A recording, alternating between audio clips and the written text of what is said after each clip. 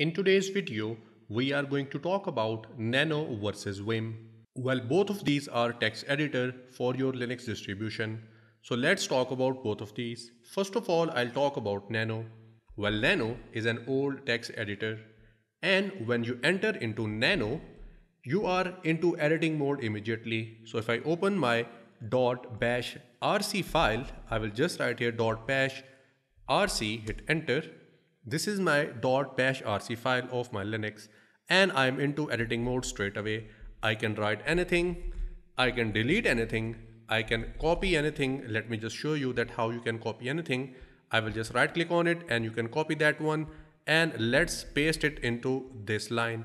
So I'll just click on paste and here you can see you can copy and paste anything with your Nano text editor. And there is one more thing, and that is Nano may work or may not work on your Linux distribution because it doesn't come in every Linux distribution out there. Other thing that about Nano is it is easier and it is very intuitive to use. And in Nano, if you want to go to the bottom of your file, you just need to keep pressing Ctrl+V key and it will take you further down to your document, and you can also use your arrow key. But in Vim, you cannot do that. And in case if you want to get out of your Nano text editor, you just need to press Ctrl X, and as you can see down here, it is also giving us some of the instruction. Well, to get out of your Nano editor, just press Ctrl X, and here it is asking if you want to keep the changes. So I will just press N and we are out of our Nano text editor. Now let's talk about Vim. Well, Vim is an updated version of VI.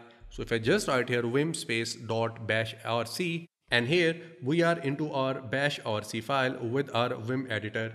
Well, it is not easy and very intuitive to use, and it is also not available in every Linux distribution as I am using Ubuntu 22.04 version and still I did not have the Vim installed by default. I had to install it, and if we talk about its performance, it is much faster than the Nano. But there is one thing, and that is only powerful editor can use this, because there are a lot of commands that you might need to have in order to use your Vim text editor. Because with Vim, you will not be into your editing mode straight away. As you can see here, we are not into our editing mode. In order to insert something into your Vim text editor, you have to press I. And here you can see we are into our insert mode at the moment. Now we can add anything into our Vim text editor. And there is one more thing, and that is when we use our Linux distribution onto our terminals, on our terminals we do not have arrow keys because people tend to use smaller keyboards. And then what if you want to move into your file? For that purpose we have keys like H, J, K, L.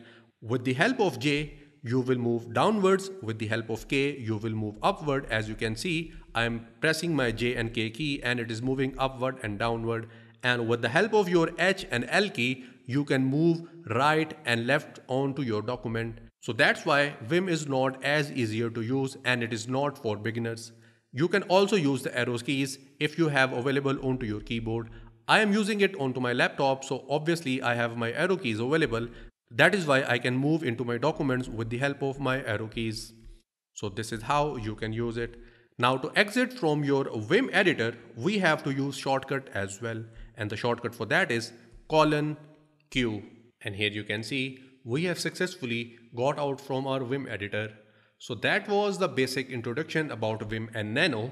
And if I conclude this video, I would say Nano is easier to use and it is very suitable for beginners. But on the other hand, Vim is for those who are pro on Linux and have strong command on using different text editor, and Vim is one of them because you will need to have a lot of command in order to use this one. And that brings us to the end of today's video. I'll see you in the next one. Till then, take care.